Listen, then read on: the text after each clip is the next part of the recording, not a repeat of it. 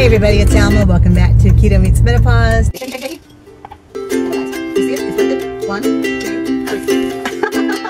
There we go. Hey everybody, it's Alma. So I'm getting ready to do a meal prep, which always starts off with a little bit of bacon. So I have my bacon here on my lovely George Foreman grill. Let me finish this batch up. Here it is. And I thought, well, let me go ahead and do a dessert that I've been wanting to do. I saw a video a while back, about a year ago. And I thought, okay, yeah, that sounds good, but I need to almify it, so that's what I'm doing. This came from Ruled Me, and it's chocolate-covered bacon, guys. The first step is to lay out 13 pieces of bacon. I've got the first 7 laid out. I'm gonna work with half a batch at a time. So the next step is coating your bacon with maple extract. I don't have maple extract. I'm using half a tablespoon of almond and half a tablespoon of vanilla, and 2 tablespoons of stevia, erythritol, whatever you have, and that's going to go across both sides of the 13 pieces of bacon. So let's go ahead and get started. All right, guys, so I've taken off my bacon. I just finished the meal prepping. Yummy. Just under 3 pounds of bacon. We're going to set that. Prepared my bacon and on to my George Foreman grill they're going to go.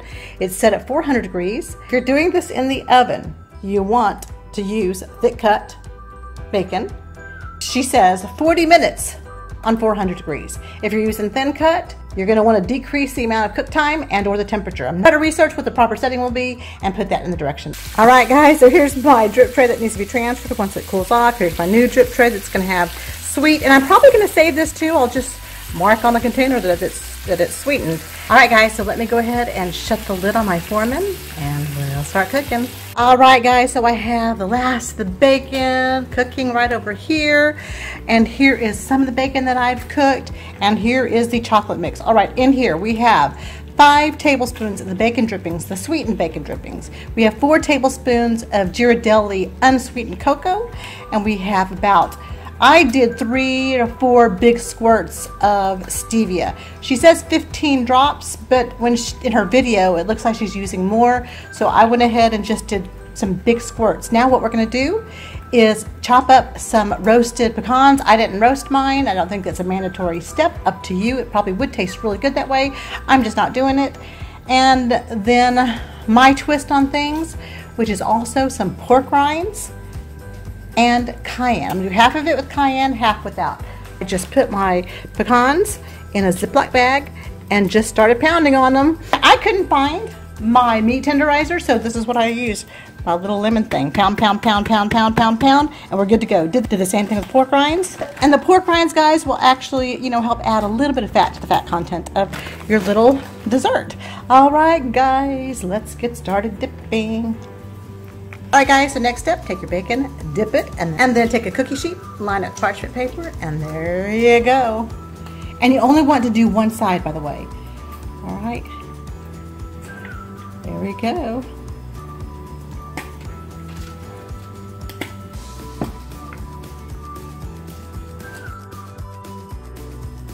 All right, guys, that looks kind of good to me. So I have lots of leftover chocolate, and like I said, any areas where we didn't get really good saturation of chocolate, we can just spoon it on. I'm gonna do half the batch with cayenne, and I'm just taking my cayenne pepper, guys, and literally sprinkling it. I know, if you're not a fan of spicy, just omit this part. Hi, Daisy. Can you see Daisy? And then we're gonna take our crushed pecans, and then I'm going to take my pork rind dust. This is going to give us savory and sweet at the same time, guys. All right, let me finish it up. You get the point. Be back in a minute. All right, guys, here is the finished product. I wish the lighting was better in here right now, but here it is. I have 3 different flavors. This one is the one with the pork rinds, the cayenne. This one is just red pepper chili flakes and pork rinds, and this one is the original recipe. All right, we're gonna have David do a taste test. Hey David, wanna do a taste test? I do. That looks like bacon covered with chocolate. My 2 favorite things in the world. I love you. Okay, so the first one on your left has cayenne pepper in it, and it has pork rinds on. Center is the original recipe. With last one has red pepper flakes. Let's do this. Oh, hello. What? Are you gonna give me my piece? No. My piece. Rude. Take your precious little piece. Cheers. Yeah. All right, ready? Oh. Oh. Oh.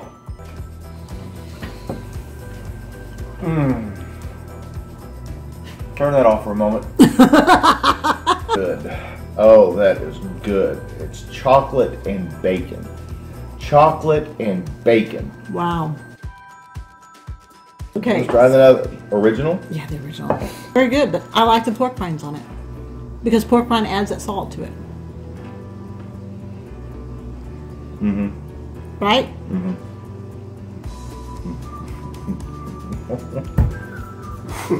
It's so good, though. But it's still good. It's still really good. I just like it with sweet and savory. Now the last one has red pepper flakes on it. So if you can figure out a way to put candy sprinkles on eggs, this would be a perfect breakfast. Cheers. Mmm.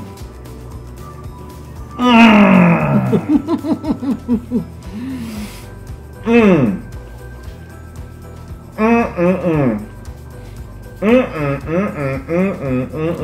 I would honestly be more liberal with the heat.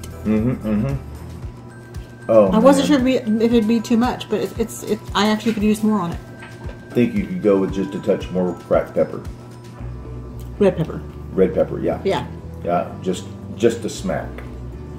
Oh my goodness, baby. I don't think I would ever make it without the pork rinds. Yeah, whatever you did was perfect. I don't think that there is a scale for this. It is in a class by itself. Okay.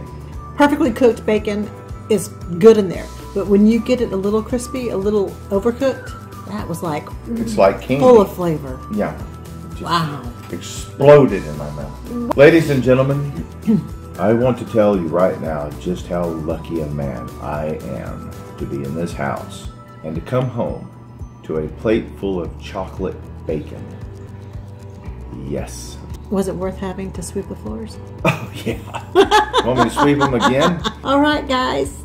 Try it out. This is the original recipe came from Rule With Me. I'll leave a link to that as well. And then my tweak to it was adding heat with either cayenne pepper, red pepper flakes, and then, of course, the pork rind dust. All right.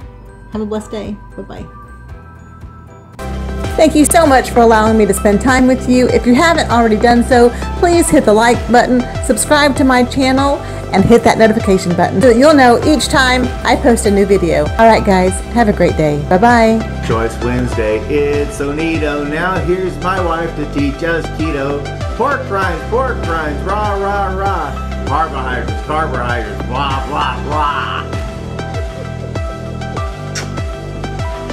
You kissed my teeth.